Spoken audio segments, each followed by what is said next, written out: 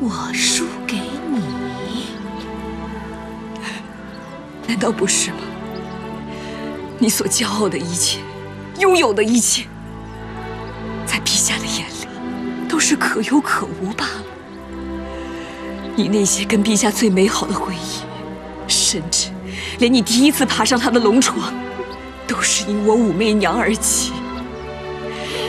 在我眼里，你不过就是一条活在别人的阴影里面，永永远远只能做别人替代品的可怜虫罢了。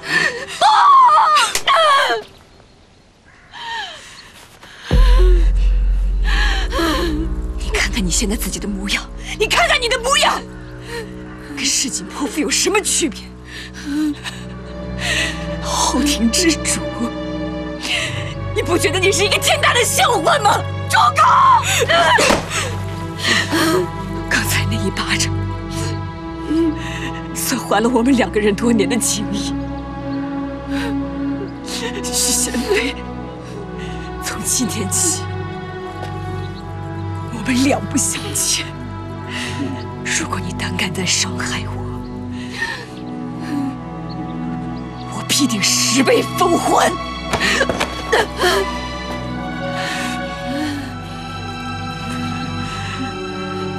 你不要逼我，都是你逼我的。现在是你在自寻死路。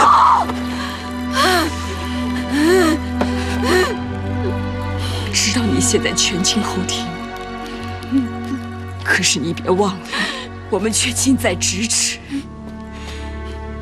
如果我现在手里没有一把匕首的话，我一定会要了你的性命。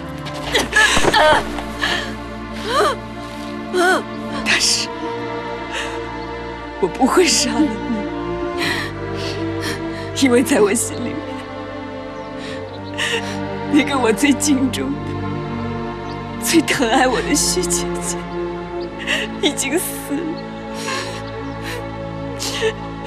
现在站在我面前的，只是一具徒有臭皮囊的行尸走肉罢了。放弃吧，别再害人了，因为我已经看到了你的下场，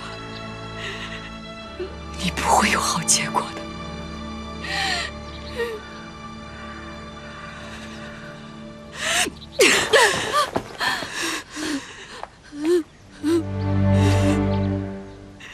自重吧。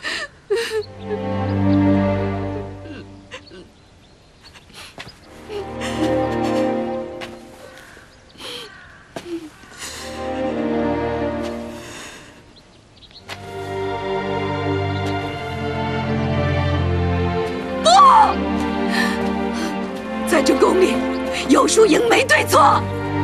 我没错，我没错，我没错，是我赢了你，武媚娘，你听见没有？是我赢了你。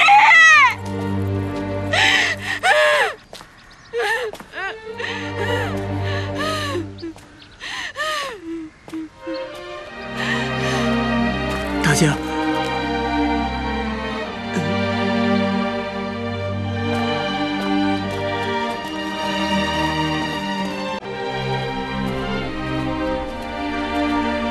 来人呐！来人呐！奇怪，这宫里除了你一个人，那些人都去哪儿了？别叫了，